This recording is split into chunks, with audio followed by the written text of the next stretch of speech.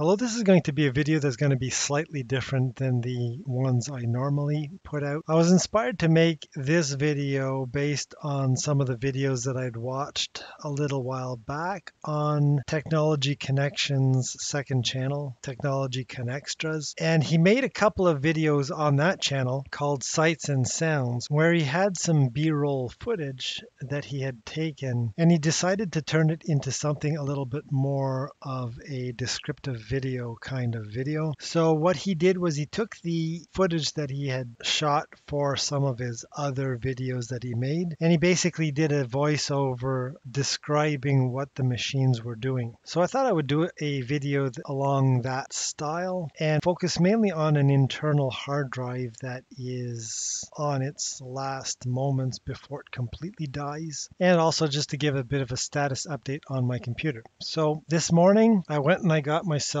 a screwdriver kit that would let me take apart the Mac Mini, disassembled it. I got the hard drive, went and got a replacement, reassembled the Mac Mini with a replacement hard drive, successfully reinstalled Mac OS on it, and I also decided to take the cover off of the old one, and I'm going to show a few pictures here.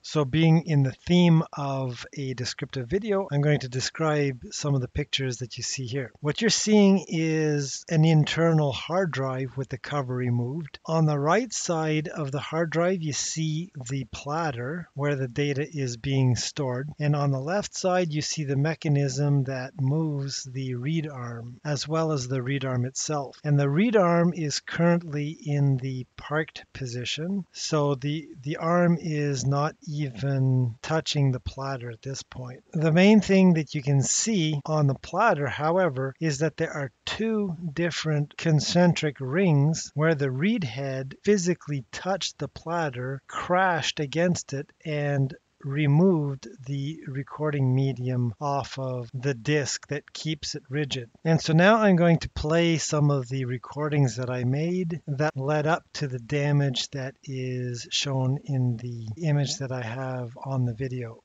right now. I'm going to play the clips out of sequence from the order that I recorded them. The first clip that I recorded will be played as the second clip, and the second clip that I recorded I'm going to play now, and it captures the boot sequence of the Mac Mini. I had to rest the phone on the top of the Mac Mini, and then I had to press record. So you're going to hear a bit of a scraping sound as I press the record button, or it might be done just after I had pushed it. So basically I was positioning the phone on the top of the Mac Mini, trying to get a good conductive audio recording. Then you'll barely be able to hear me press the power button. A short pause later, you'll hear a chime. That's the Mac saying I'm starting up. Then there's going to be a short pause before the hard drive is being asked to read content off of the hard drive. But when it is asked to read the content off of the hard drive, it's going to have some problems, and then you'll hear some ticking sounds. And those sounds, I'm pretty sure, are caused by the read head moving back and forth, looking to see if it can find the track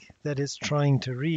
And from the damage that I'm showing in the picture on this video, it was still trying, but it was having some serious problems. I suspect in this recording that the hard drive was already getting quite damaged and that there wasn't much left before it realized that it couldn't continue. And very shortly after it tried to read the first track off of the hard drive, then it said, "I give up," and it stopped making sounds. And so that's when I stopped the recording.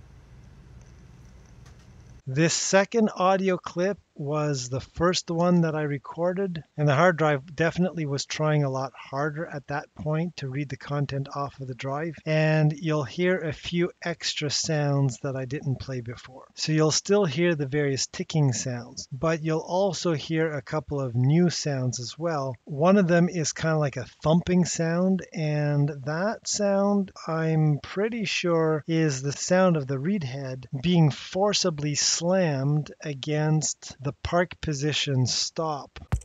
You'll also be able to hear kind of like, it's hard to describe. I'll play the clip here. It's kind of like that chirping little sound.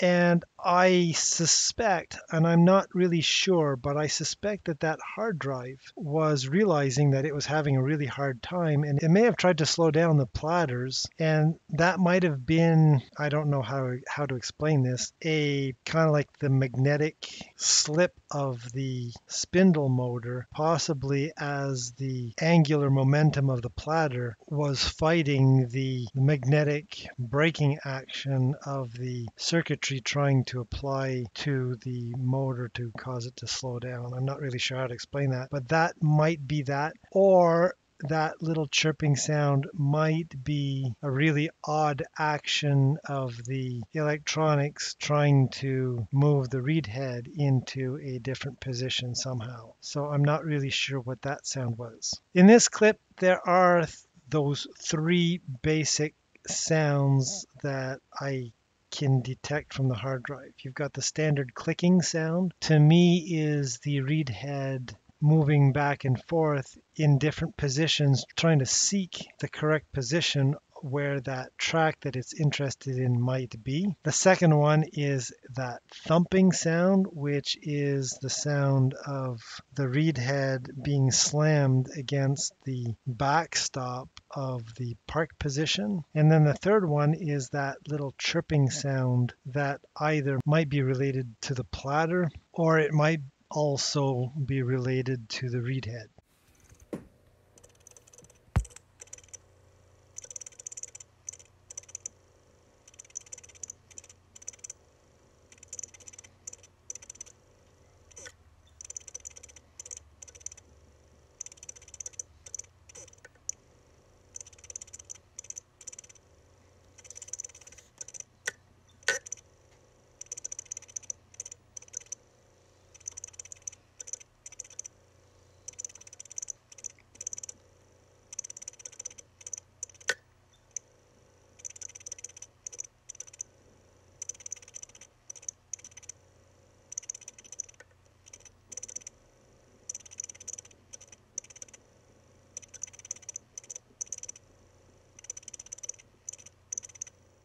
That's what I have. I would normally say thank you for watching this video, but this one is going to be more of an audio than it is going to be a video. So I would say thank you for listening to this video. And with that, I'm going to end this video. Thank you for watching. Bye for now.